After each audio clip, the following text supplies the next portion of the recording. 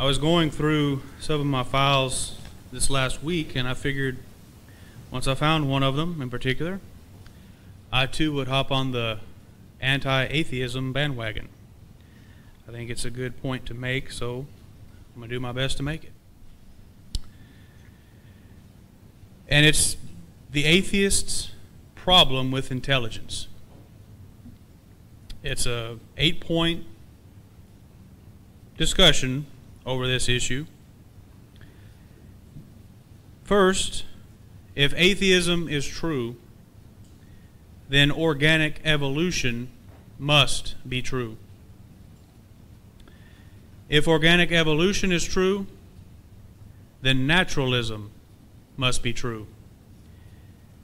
If naturalism is true, then everything must be the result of purely natural processes or forces. If everything is the result of purely natural processes or forces, then thought must be purely the result of biochemical processes or forces.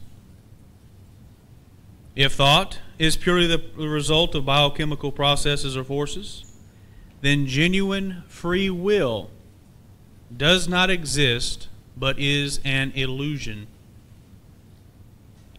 If genuine free will does not exist but is an illusion, then intelligence itself is simply a perception of illusion.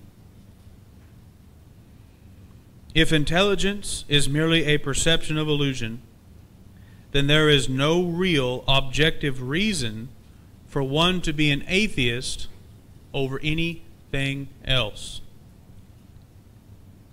If there is no real objective reason for one to be an atheist as to be anything else, then it is absurd for atheists to speak of themselves as more intelligent than even the most obvious imbecile.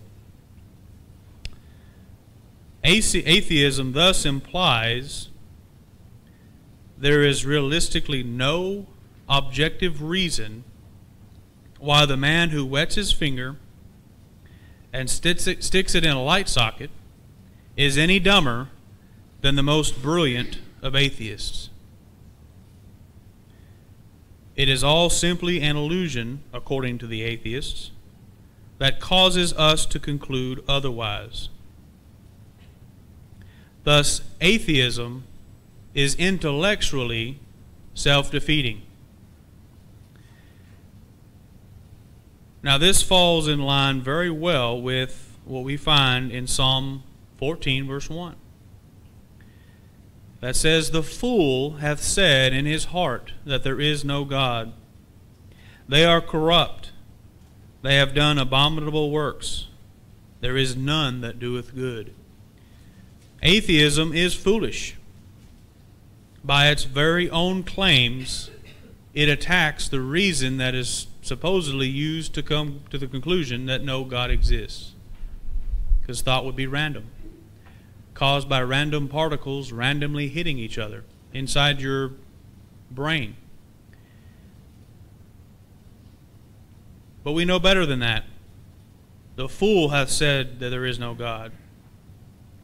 Now in Isaiah chapter 1, verses 15 through 20, we have an eternal mind from which all things come, laws included, which says, "And when ye spread forth your hands, I will hide mine eyes from you. Yea, when ye make many prayers, I will not hear.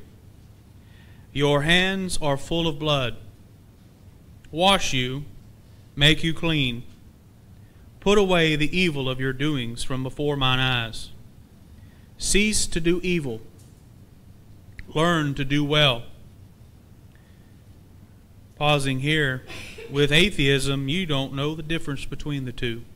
And you cannot know the difference between the two. You have to appeal to some higher moral standard than yourself. The atheist simply cannot do that. But we have reason. We have the eternal mind whom we call Jehovah God. And he's speaking to us through these verses, through his written will. picking up now in verse 17. Learn to do well, seek judgment, relieve the oppressed, judge the fatherless, plead for the widow. Come now, and let us reason together, saith the Lord. Though your sins be as scarlet, they shall be as white as snow. Though they be red like crimson, they shall be as wool. If ye be willing and obedient, ye shall eat the good of the land. But if ye refuse and rebel, ye shall be devoured with the sword. For the mouth of the Lord hath spoken it. We are given many promises by our Father that are found in Jesus Christ, those many blessings. One of those great blessings is salvation from our sins. We have to individually obey His gospel.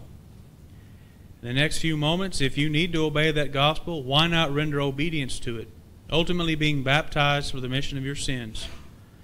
As we sang moments ago in the child singing portion of this service, arise, arise, be baptized, washing away thy sins. Or if you are a child of God and you've allowed sin to creep into your life, why not be restored as a faithful child of God today? I don't see any reason to drag this out, so if you need to obey the gospel or to be restored, please make that happen as together we stand and sing.